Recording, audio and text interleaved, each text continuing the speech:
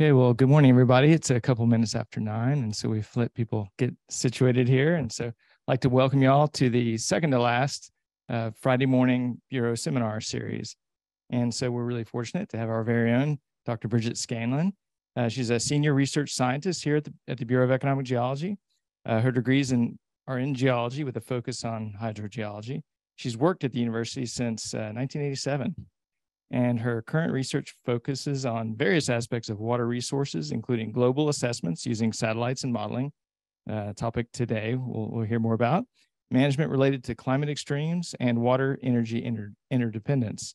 She serves as an associate editor for Water Resources Research and Environmental Research Letters and has authored or co-authored about 170 publications.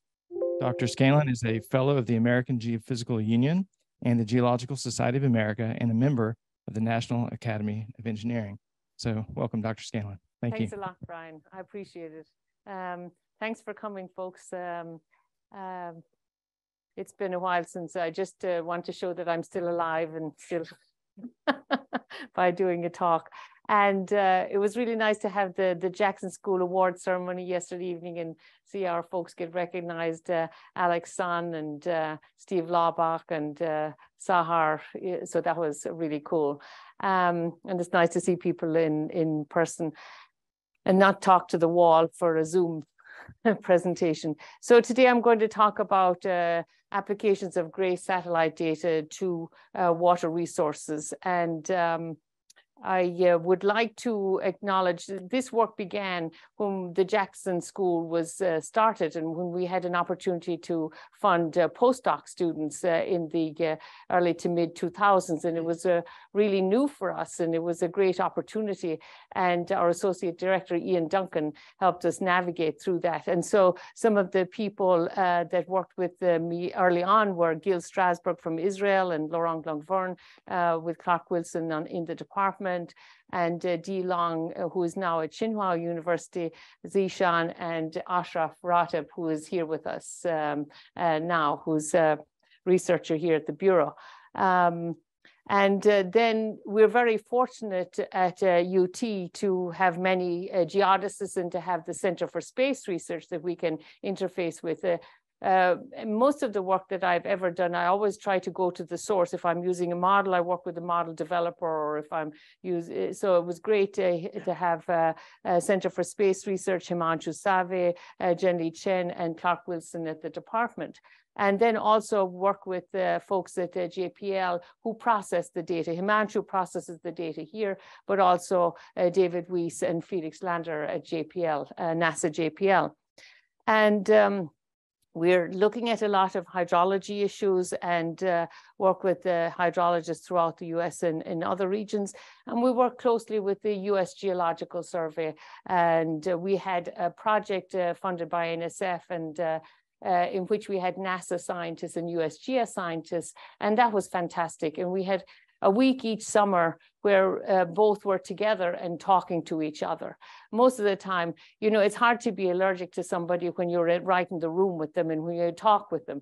And so it was a great opportunity. And we had a day off in midweek when people just chilled and went out and did some activities. And so I think there was a lot of exchange there. And now we're seeing the advantages of some of that. So Jay Femietti and Matt Rodell, who were here at UT, and Alex Son here at the Bureau, and then various folks at the US Geological Survey, Lenny Conoco, Ward Sanford, and Claudia Font, who works in the Central Valley.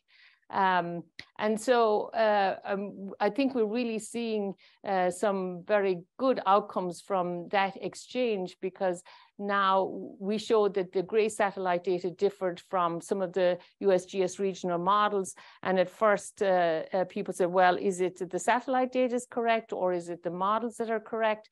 And the USGS acknowledged that their models weren't very correct because they were crude and early assessments. And so now their new models are consistent with gray. So that's really cool. And we only saw that the other day. And so I think NASA really wants to see more applications of the satellite data. And I think we will see USGS using it more to calibrate their models. And Then one of the things that came up was the people I came on to Savi at Center for Space Research was really tired of people saying, oh, Grace is, you know, has so much uncertainty, it's so coarse scale and everything. And a lot of people rely on global models. And he said, well, I think there's a lot of uncertainty in the global models.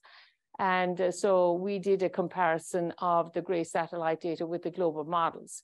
The global modelers here shown on the right, they all collaborated with us. It was totally unfunded. That's where you do most of your interesting research is on the side. We're always working on the side. And that was a really nice analysis, and I think very helpful. So I really appreciate all the collaborations I've had with various people. So this is the outline for the talk. I'll give some background information on GRACE data and then talk about global hydrologic models, which the UN uses a lot and many other agencies, and how reliable they are. And then talk about the causes of water storage changes. Is it climate extremes, droughts and floods, or is it human water pumpage, or is it both, and how do they interact? We need to understand the causes if we are going to develop appropriate solutions to these. And then the impacts that the satellite data have had on water policy and the potential in the future, because when people see these images and stuff, they really get excited. And so it has really an opportunity to affect policy.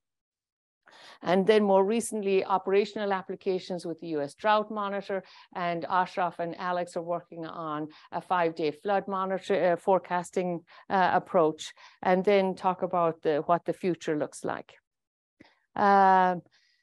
So I'm sure over the years, many of you have heard about the GRACE satellite data. It's not a religion, but it stands for Gravity Recovery and Climate Experiment. And it was launched on St. Patrick's Day in 2002, which may be a religious connotation, but it's 2 satellites that were launched at about 500 kilometers above the Earth. And by measuring the distance between those satellites, they're about to submicron scale resolution, we get variations in the Earth's gravity field at about monthly time scales. And the dominant control on variations in gravity is water movement. And I'll show a NASA clip on that in a minute. So the resolution is about 350 kilometers, which for hydrologists, when we're used to using borehole data and looking at small aquifers and stuff, is just a bit difficult to grasp initially. We measure changes in water storage. Gigaton mass change is equivalent to 1 cubic kilometer of water storage change, or about 1 million acre feet. So it's terrestrial water storage. So it's water storage from the atmosphere to the moho. And so then we have to figure out where is the water storage changing. So they remove the atmospheric effect. So then we have to figure out, is it surface water? Is it soil moisture? Is it groundwater? And sometimes we think that it's a disadvantage that it's terrestrial water storage. It's the total thing. But actually, sometimes it's good to have the total estimate and gives you the balance. And I'll show that later.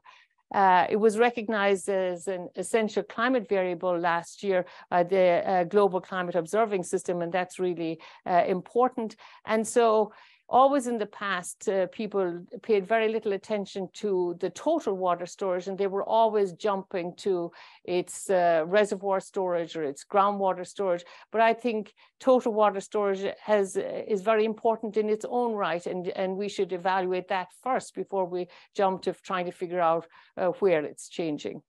So I'd like to just play this clip from NASA.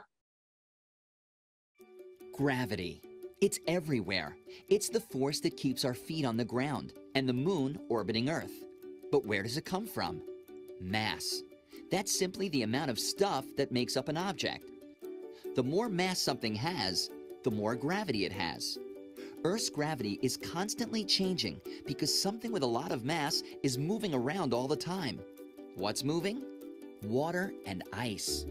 If you've ever picked up a bucket of water, you've felt just how much mass it has. It creates a lot of gravity. Using satellites, NASA can measure Earth's gravity like a scale in the sky. By comparing one month to the next, we can track where the water and ice is going. Weaker gravity means there's less water in that spot. This can tell us where a glacier is melting or a severe drought is drying up lakes. And stronger gravity? More water, such as in the rainforest in the Amazon. Our scale in the sky even lets us measure water deep underground. So I think this was a very nice clip on trying to help us understand what the GRACE tells us and in its value. So it gives us the big picture. And it's like a parent with kids, you know, you always want them to be what they aren't. So people, I mean, having the big picture is very valuable. But hydrologists and everything, they always say, oh, can you get it down to much lower and lower resolution? But I think it's important for us to understand what's happening at water at continental scales or large scales and stuff like that. So the decadal strategy was published in 2018. It's a National Academy of Sciences report, and mass change was listed as one of 5 designated observables within the strategy. So that's very valuable. And so they recognize the importance of it. And so I don't know if any of you saw the 60 Minutes blurb that was published or that came out in 2014 with Leslie Stahl talking to Mike Watkins about GRACE satellite data. And I thought this was a really nice 60-minute episode because it gave equal weight to the satellite data and to the ground-based monitoring. So at the bottom of this picture, you can see Leslie and Claudia Font, who was monitoring water levels in the Central Valley. So I can remember going to an AGU meeting and somebody here from Lower Colorado River Authority saying that, well, with satellites and global modeling and everything, we don't need to do any monitoring and we can just rely on those products. But I think this 60-minute episode said we need everything, and we do more than ever. So if we try to make up an image of how water storage was changing based on groundwater level data, so this gives you an idea from the International Groundwater Resources Assessment Center, the distribution of groundwater level data that we have from different countries. So you can see we have very little coverage in Africa, and some countries don't share their data. And so it's very difficult to build a large scale picture from point data. And even at point scales, as most hydrologists would know, sometimes we have wells that penetrate shallow unconfined aquifers and deeper confined aquifers. So converting a water level change to a storage or a water volume, you know, those storage coefficients can change over 3 orders of magnitude. So I know in the Central Valley, they'll have wells and they don't know whether they're getting their water from the deeper confined part or the shallow. So it's difficult to estimate storage from the point up, just like it's difficult to scale down GRACE data from large scale. So we have problems with everything.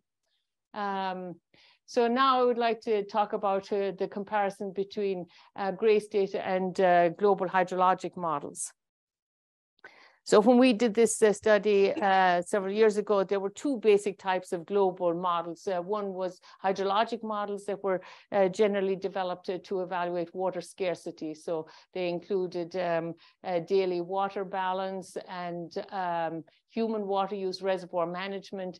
And the intersectoral impact model intercomparison project now calculates terrestrial total water storage to compare directly with GRACE, which is a nice advance.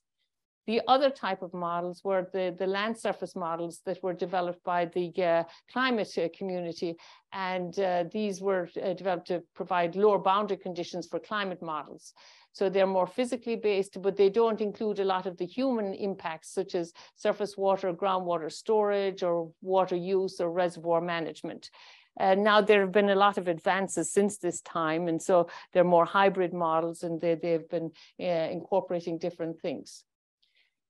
So we compared the trends in total water storage from 2002 to 2014, and here you can see the blue areas where we saw increasing trends in water storage, and the red areas are where we saw decreasing trends. So you can see Amazon increasing trends in water storage up to 40 cubic kilometers per year. So about almost 40 million acre feet a year increase in water storage. So the trends is the smallest part of the signal. I mean, in the equator, the huge signals are the seasonal signals. But over this time, then we calculate these trends. The Okavango and Zambezi area in Southern Africa, increasing trends in water storage over this time. The Ganges, Brahmaputra, the Tigris, Euphrates, declining trends, the High River Basin, the North China Plain. And I don't know why I can't get the pointer to work. Parts of Eastern Australia, they were recovering from the millennium drought from 2002 to 2010. And so over this time period, then up to 2014, we saw increasing trends. So if we compared these then with the GRACE data and with the global models, and Monica Korsha and her group at the Jackson School helped us develop some of these images, which were very helpful, and I appreciate their input. So this bar chart on the left shows the Mississippi River Basin. So the first three gray bars are for different GRACE processing, and the different centers process it in different ways, which is really nice and gives us an idea of the uncertainty in GRACE data. And then the blue are the hydrologic models, and the green are the land surface models. So you can see that there's a lot of variability even within the GRACE data, and the hydrologic models, the two hydrologic models, they're quite different, and the land surface models, quite a lot of variability in those also. So a lot of uncertainty. Now the Amazon, 6 million square kilometers, the largest basin globally. So you can see a good consistency among the GRACE solutions because it's a large basin and GRACE gets the big picture. But you can see the hydrologic models are quite different from each other and from GRACE. And so we worked with the models, we gave them time and we took their data. So we want to make sure that we were representing it correctly. The land surface models most underestimate the increasing trend in water storage that we see from GRACE. So some have almost no storage change and others declining trends. So the Okavango, it's an internally draining basin, so they had increasing rainfall over this time period, and so it collects in the basin, but all of the models simulate all that water running off to the oceans. So they didn't simulate endorheic basins or internally draining basins, so they underestimated the increase in storage in the Okavango. The high North China Plain River Basin, the GRACE data show declining trends. The hydrologic models show greater declines in storage. That's the only place really that we saw that the models showed overestimated the storage trends from GRACE. And but one of them had to be calibrated to do that. And the land surface models, because they don't incorporate human water use that much, they showed almost no storage change. And lastly, the Ganges region, so GRACE showing declining trends in storage, and Matt Rodell published this in 2009 and created a lot of interest, but the global models all underestimating the declines in storage that we see from GRACE. So when you see these sorts of things, you just say, well, can we have confidence in anything and which one is right? And, you know, but that's healthy. I mean, to be skeptical and to compare different things, always trying to understand uncertainties. I think with that, the global climate, the modeling community has tried to compare directly with GRACE data. They calculate terrestrial water storage directly, and so the model intercomparison programs are now comparing with GRACE, and they're using the GRACE data to constrain their models. And also for the regional models, the USGS, their regional models, they're going to be using GRACE data to constrain their models too. So next I want to talk about the causes of water storage change. Is it climate? Is it humans? I mean, if you say it's humans and it's over pumping of groundwater, then you say, well, the solution is decreased pumpage. If it's a drought and it's natural depletion of groundwater in response to the drought, then it's not pumpage. And you will be surprised at what people think is going on. And oftentimes, the first study that somebody does, people believe that it's like gospel, and people always refer to the first study. But we're continually looking at more and more data and improving our analysis. But for whatever psychological reason, we think that first output stays in our mind. And we want to rush to get everything out so quickly. So we don't do due diligence oftentimes in looking at many things. We have to get things out as fast as possible. So looking at this, I'm showing two examples. The first is the Okavango region, and NASA developed these clips also showing increasing and decreasing storage related to climate, because there's no irrigation. Irrigation is the elephant in the room, and there's very little irrigation in sub-Saharan Africa. So climate is the primary driver there. And the other is Saudi Arabia, where you can see increasing irrigation circles and expansion of irrigation causing storage change. Oh, sorry, yeah. So you can see here that the total water storage is increasing and peaking around 2011, 2012 in response to increasing rainfall, and then declining, and that's showing the rainfall records over that time period, and then followed by drought conditions or drying conditions, and the total water storage decreasing in response to drought. So that's natural variability in the Okavango. And then in Saudi Arabia, then you can see declining water storage, monotonically declining over time. And here we're showing irrigation circles expanding 2000, 2012. And then the Saudi government put a moratorium on irrigation. And so then maybe that's showing the leveling off of water storage towards the end, the policy change to reduce irrigated agriculture in Saudi Arabia. So that's a human impacts on water storage. So Matt Rodell at NASA, he did his PhD here at the Jackson School, and he published this study in 2018. And he tried to link the water storage trends that he saw from 2002 through 2016 to the causes of water storage changes. And so the leaders then reflected the different causes that are listed on the lower left part of the graph. So the red is climate, so Greenland, Alaska, and Antarctica, ice sheet melting and declines in storage. And then probable human impact, that also looks kind of red. So the Southwest US, the Central Valley, Southern High Plains, Northeast Brazil, those regions, the Middle East, Ganges, those regions, probable human impact. And then the green shows a natural variability. So he tried to, so you can see in many regions in South America, the Amazon and drought in Northeast Brazil linked to natural variability. So I thought it was a very nice study and a nice analysis. So Ashraf Ratib then looked at which of these trends exceeded the interannual variability, and looked at trends that exceeded 3 standard deviations of interannual variability, and that's shown by the dotted points. So most regions, actually, the Southwest US, and this is over a longer time period, 2002 to 21, Southwest US declining water storage, exceeding interannual variability. Northern High Plains, the Great Lakes region increasing storage. Northeast Brazil, so much of the Middle East, Europe over this time period, the Ganges declining storage. So trying to understand what's causing these storage changes then is very important. So here you can see the Central Valley, and we oftentimes hear what's going on in California.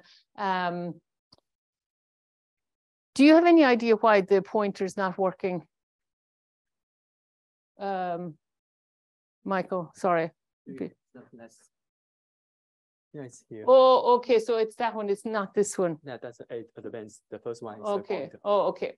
So just hold it down. So you can see the Central Valley declining storage during drought, and they had a big drought from 2012 through 2016. And then they had atmospheric rivers in January 2016, and the drought ended overnight. I absolutely love looking at the US Drought Monitor time series, and you see the drought ended overnight. The same in December this year. You know, atmospheric rivers, so they had another drought, and then atmospheric rivers ended the drought, and then they have flooding. A bit like Texas, you know, we're either in drought or we're having flooding. So, and I think people are beginning to recognize that. There was a UN water conference in New York this year, and they said too much, too little, and too polluted. So we're either trying to deal with too much water, flooding, or too little water, drought. And it's managing those extremes, I think, is really important. In the past, it was always like water scarcity, we're running out. I think it's really trying to manage the extremes is more important. So South America, so you can see a lot of interannual variability, but we know from groundwater level monitoring over the last century that there's been a long-term decline because the recovery is never enough to overcome the depletion during drought. South America, you know, increases and decreases in storage in different regions. And then the Middle East and North Africa, you can see overall declining trends there in most of these aquifers, Nubian, Iran, and those areas related to drought and to water use. And then Southeast Asia. So all of these graphs are at the same scale. Total water storage anomalies are shown in millimeters. And so the Ganges-Brahmaputra region is the area where we see the largest declines in storage. And so you can see huge declines in storage there, the Indus not so much, the North China Plain. And then Australia, Grey satellite data began monitoring in the middle of the millennium drought in Australia, which extended from 2000 to 2010, and then a recovery related to changing ENSO conditions, and then back to drought again. So Australia, you know, either huge droughts or floods at different times, strongly linked to El Nino conditions. The upper Kalahari that I just showed in the clip, you can see increasing rainfall, increasing storage in this internally draining basin, and then declining during a drought period. So Niger and Ogaden Juba, increasing storage that people have attributed to land use change. And then so there was a lot of interest in Northwest India and the declining storage and how Grace was showing the declines in storage.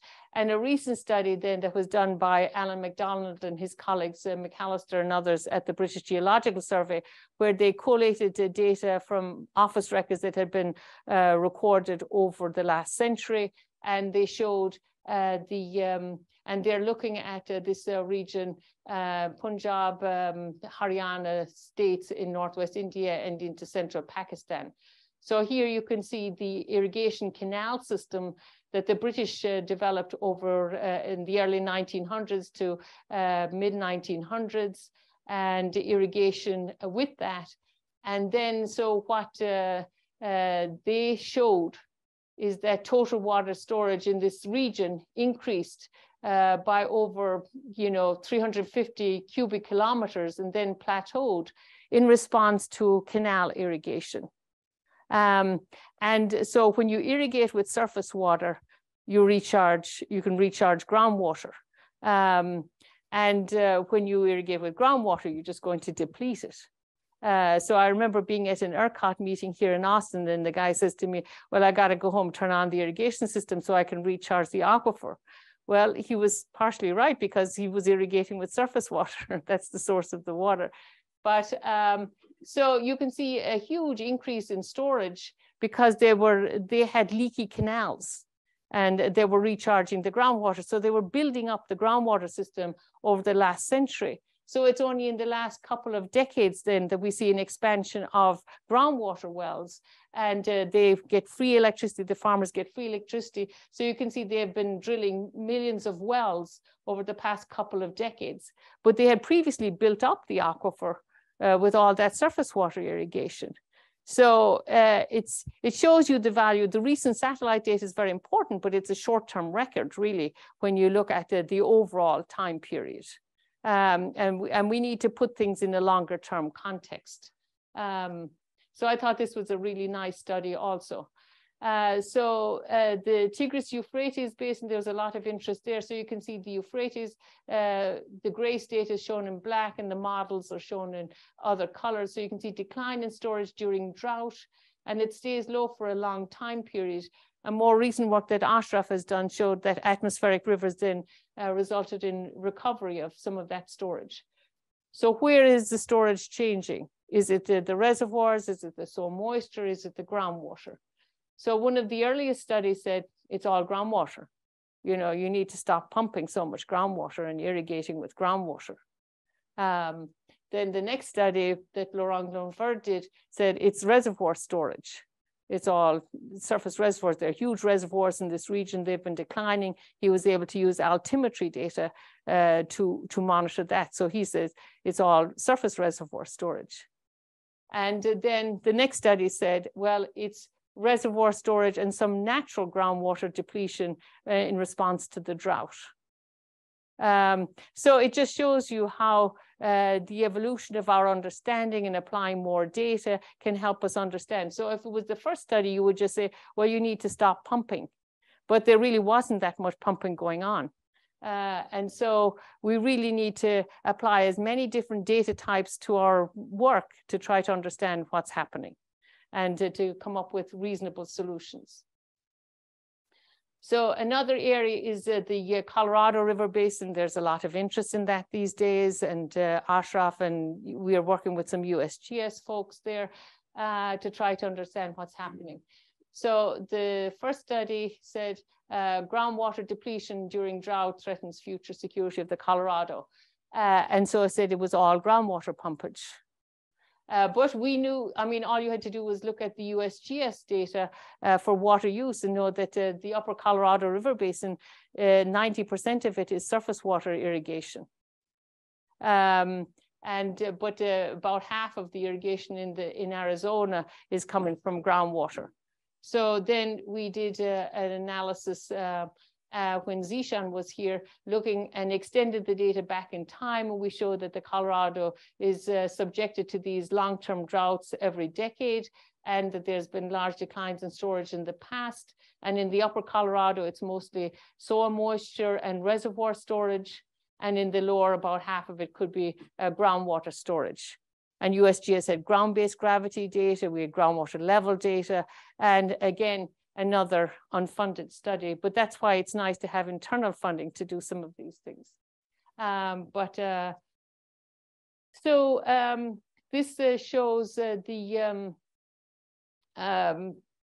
water storage, total water storage trends in US aquifer systems in various aquifers. Michael, can you get rid of that thing on the top?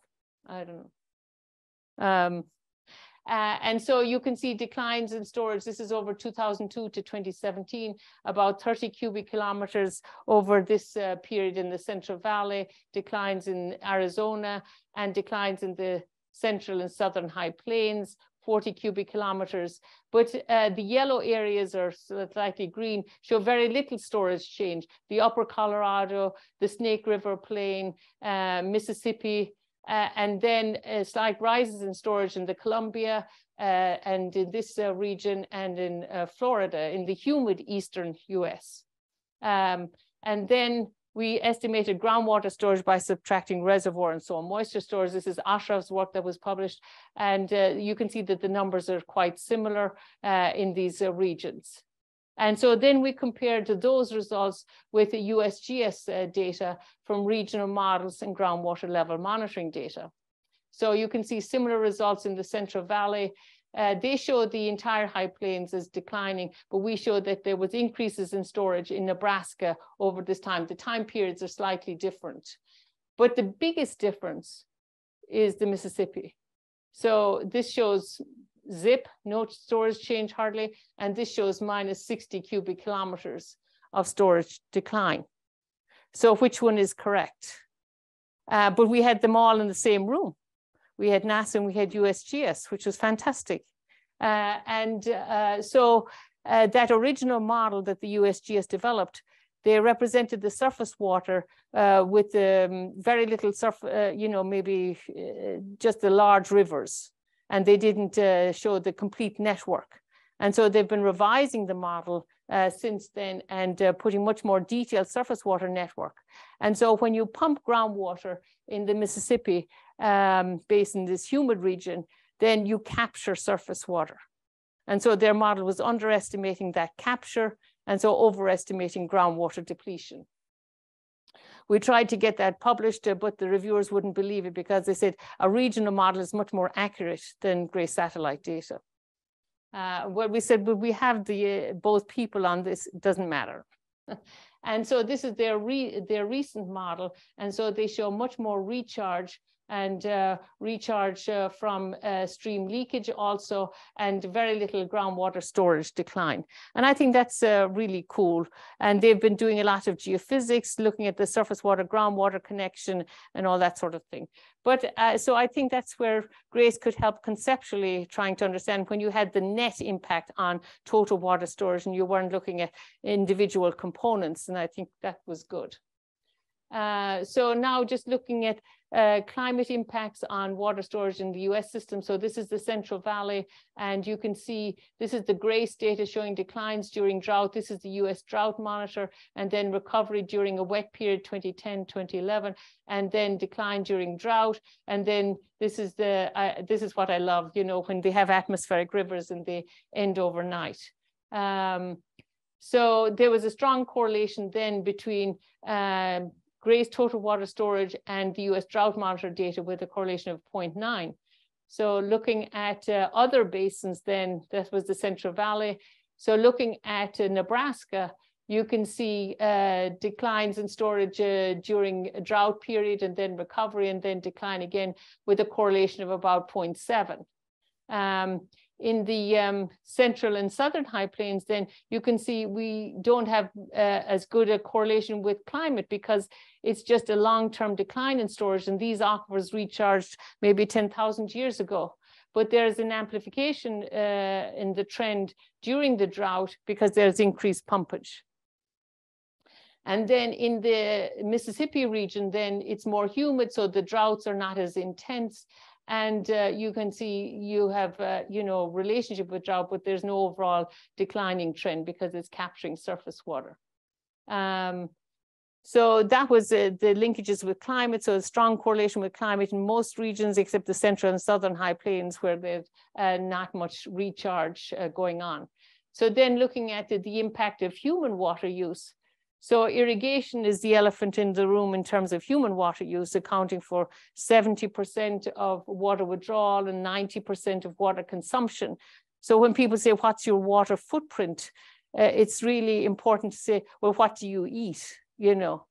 And then what's your water footprint? I used to say everybody should be a vegetarian, but I kind of, my son has a smoker and, you know, big parties with so I wasn't able to educate him very well, but it's not so much what you're eating either, it's where's that food coming from.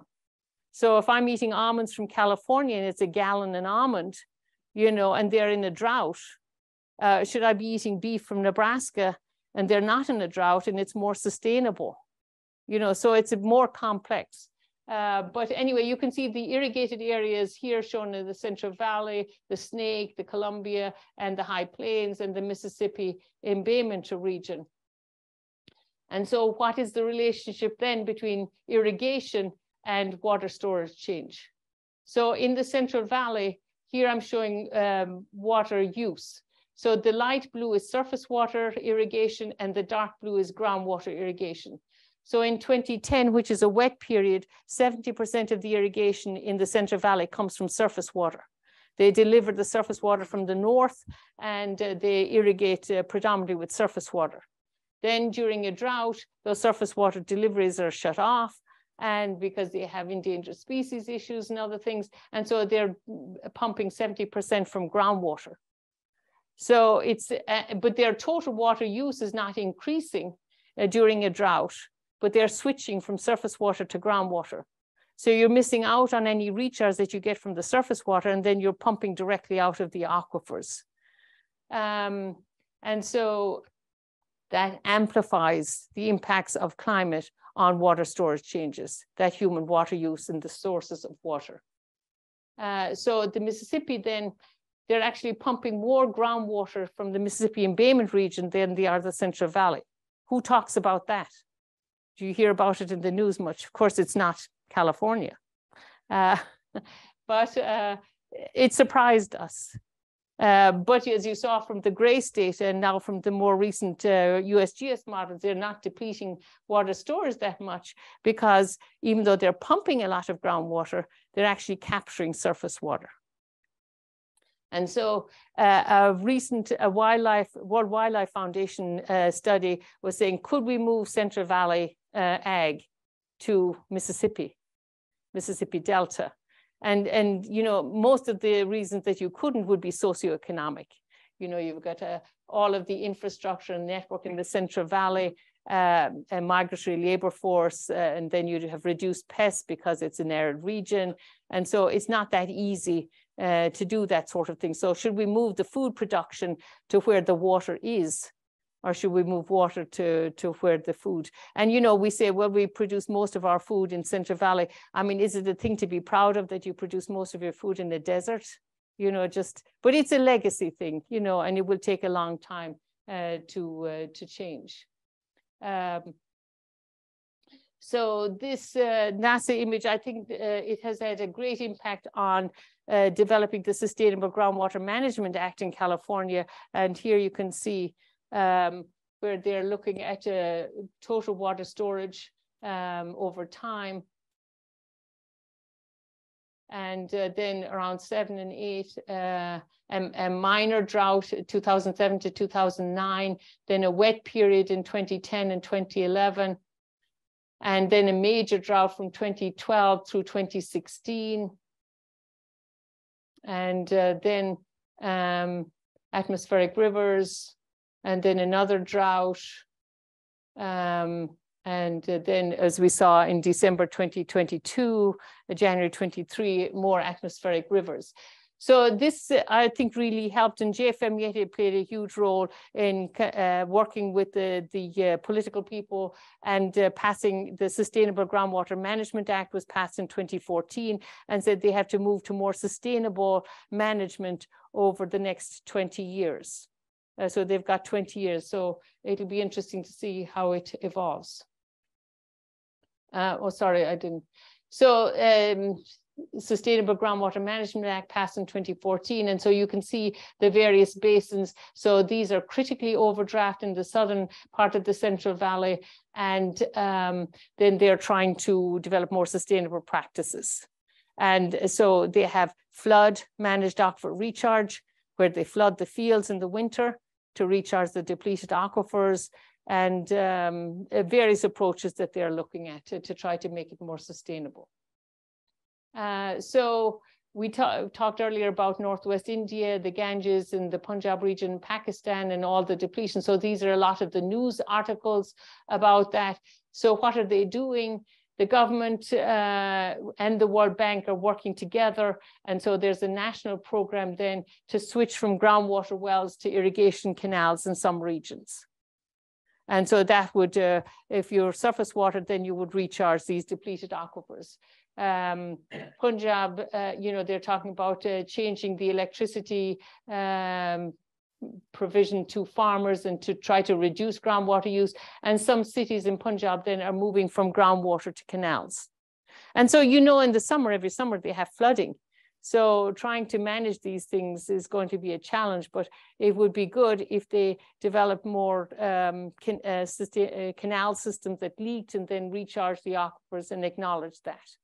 I mean, the Murray-Darling Basin, they spent $7 billion to try to develop more water efficient irrigation systems, lining canals and all of this thing. And then they didn't take into account the fact that they lost that recharge. And so they didn't help them with stream flow during the drought. So very important to have common sense. So the UN this year has their mantra is, you know, groundwater, making the invisible visible and recognizing the importance of groundwater. And I think GRACE really plays an important role in that at the large scale, making the invisible visible.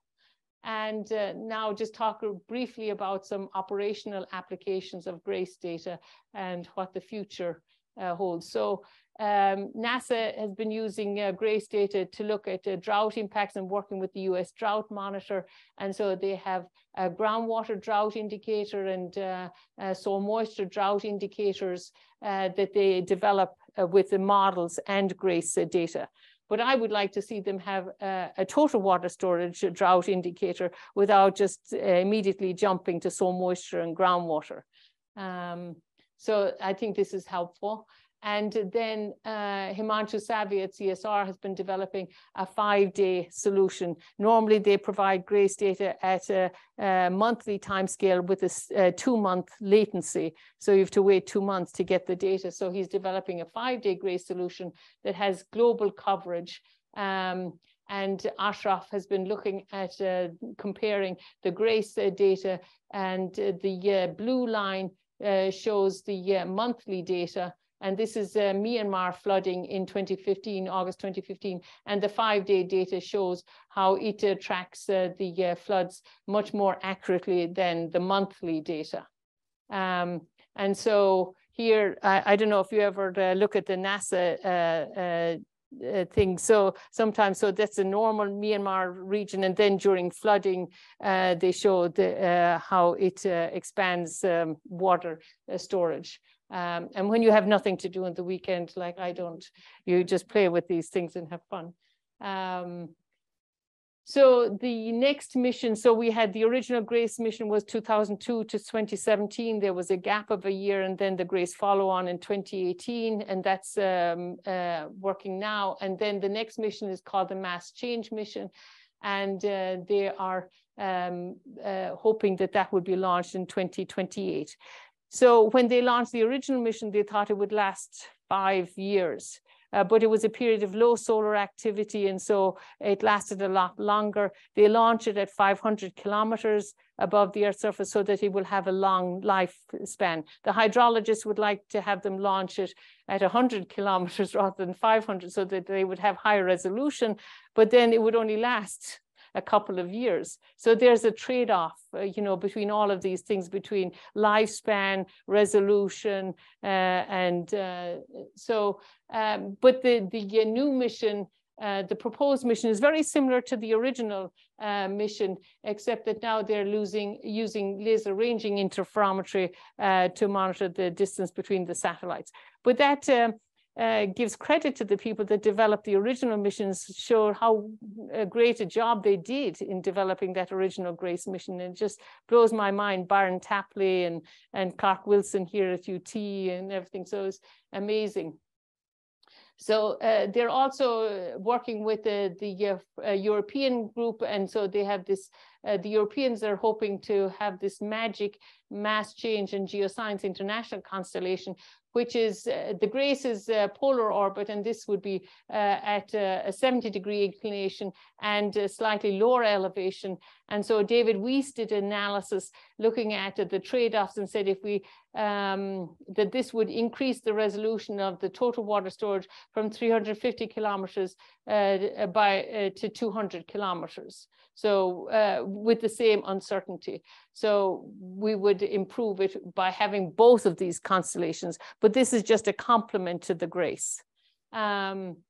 And as an example, another mission, the Gochi mission for oceans, was launched at 250 kilometers, only lasted 2009 to 2013. So that just shows you, you know, if it's launched at lower elevation. So I'm working with the review board on this new mass change mission. And if I can learn the acronyms, I might survive, you know, but I mean, everything is acronyms. Even I was laughing, you know, housekeeping was HK. So if they can replace any words with an acronym, they will.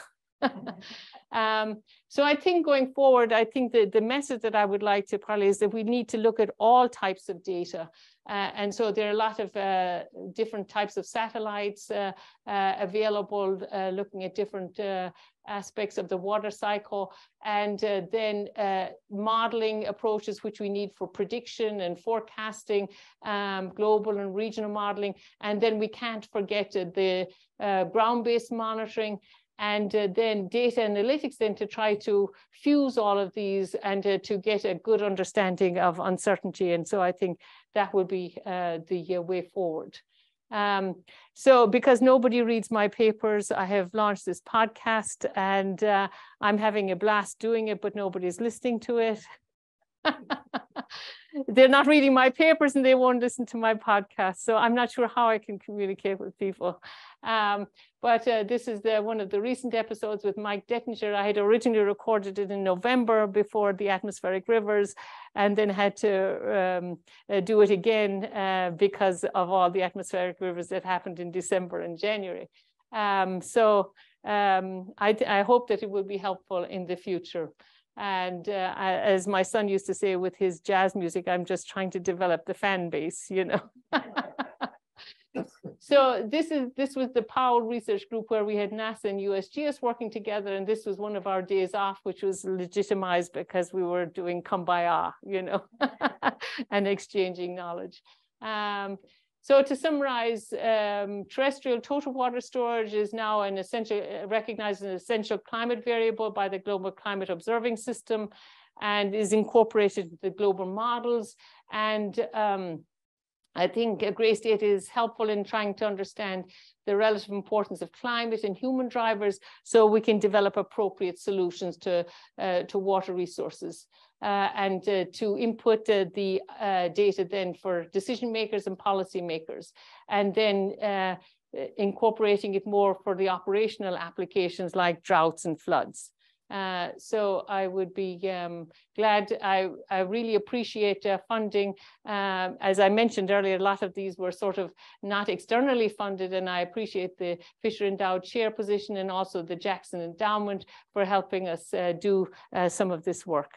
So I'd be glad to answer any questions.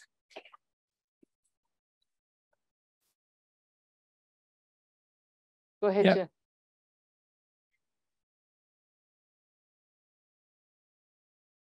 So, you know, unlike hydrocarbons, water seems to be conservative. So if you're looking at total water storage from a snapshot perspective, I suppose gains in one area or losses in another. So can you use do you see any long-term trends as far as places that are gaining and places that are losing, and what are those implications?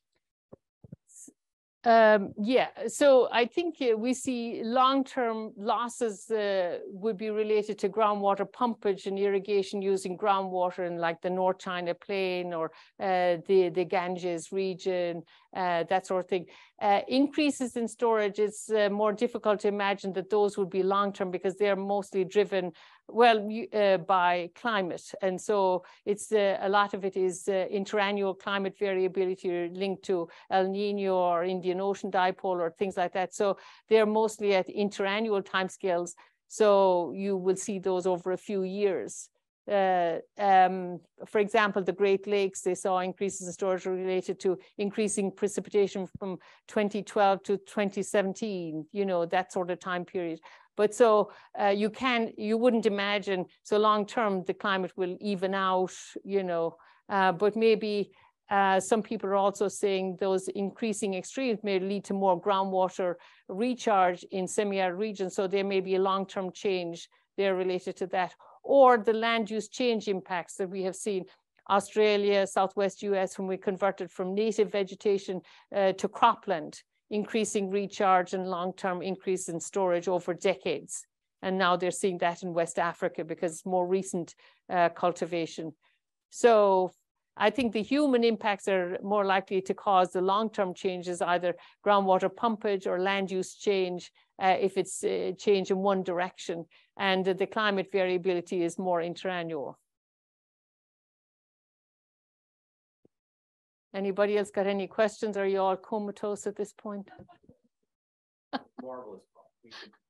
Nobody's comatose here, Bridget.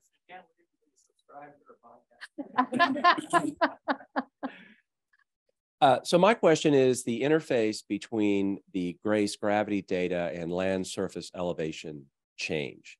How do those sort of technically fit together? Because as an area like the Amazon, for example, you show that it has increased storage. What has happened to the ground surface elevation there? Is there some correlation? Has it gone up? I mean, how do those go together? Well, I mean, it sort of depends, and I really like the INSAR work that you guys have been doing with TextNet Scissor and stuff, and showing those increases and decreases in storage, and then the land elevation. So that's happening in the subsurface in the groundwater system. So when you increase, are you injecting produce water into the subsurface, and then you see an increase in the land surface because you're increasing storage in the subsurface. So the Amazon, I mean, I think most of that is related to flooding at the surface. And so if you have increasing flooding, like for example, Hurricane Harvey in Houston, a lot of flooding at the surface and then depressed the land surface. You know, if you were doing managed aquifer recharge and you really put in a lot of water into subsurface, then maybe you would see an increase in the land surface. Or the Three Gorges Reservoir, when they built that, you know, that increase in mass depressing the land surface. And so the INSAR data would show depression in the land surface. So I think they're starting to use these more and more together. And I think, so for example, in the Central Valley, they saw subsidence from INSAR data where they'd never seen it before, and they hadn't been tracking it, but it was an area where irrigation had expanded and there was no surface water, so it was all groundwater, and so they saw a decrease in land surface. So I think, as I said at the end, you know, we have to use everything and look at everything. And so that's why I think data analytics, what Alex and Ashraf and these folks are doing, trying to bring those data together, will help us constrain, understand conceptually what's going on, and then constrain uncertainties.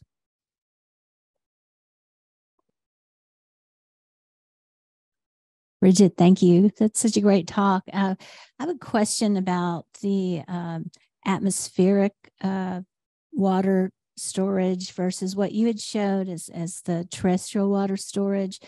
And I know it's very dynamic, but are there data sets that can help us understand the trends in distribution or changes of distribution in the water in the atmosphere? Right. So the data that I showed, they'd already removed the atmospheric water storage from the GRACE data, because GRACE data, the raw data, includes atmospheric all the way down. And so, yeah, there are, you know, so they do monitor and model atmospheric water vapor movement. And that's what the atmospheric rivers study that Ashraf has been doing for Texas, and what the people in California have done, you know, with models and with satellite data. They were able to see that 90% of the water vapor transport from the tropics to the poles was happening in like 10% of the land area in these sorts of atmospheric rivers. So, and then they monitored that, then they would send planes out and they could see it and they can predict it with about a 7-day period. And they can see it coming from the western part of the Pacific to California, and the Pineapple Express from Hawaii, and those sorts of things. So yes, I hope that answers your question. Yes, thanks. And I'll have to check the podcasts out.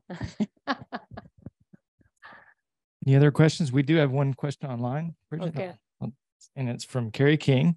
It says, can you elaborate on the fundamental questions / explanations that people are investigating to understand the seemingly large differences in GRACE versus modeled results of total water storage? Why isn't the answer, quote, the models aren't including enough detail? Also, can you elaborate on the paper you said was rejected, where you focused on the issue with the USGS, NASA, and perhaps other co-authors on the Mississippi Basin? Parenthetically, why really did the reviewers reject? So the first question is, you know, there is a lot of uncertainty in global models. There's some uncertainty in GRACE. There's uncertainty in everything. And so I think the global modeling community are now taking the GRACE data more seriously and trying to understand what are causing some of those differences. Sometimes maybe they're not representing the surface water appropriately, like we saw in the Mississippi. That original USGS regional model did not represent the surface water very accurately, and so missed the capture that was happening when they were pumping the groundwater. So all of my papers usually get rejected a few times, you know, and so, you know, I'm used to that. And when you try to get to these high-level journals, you never get a chance to respond, you know, so they say, they just, whatever the reviewers say, and, you know, you respond and they say, thank you very much, you know, so that's just the way it is, you know. But it's not really that important, I guess. All right, well, thank you, Dr. Scanlon, for a great talk. Thanks.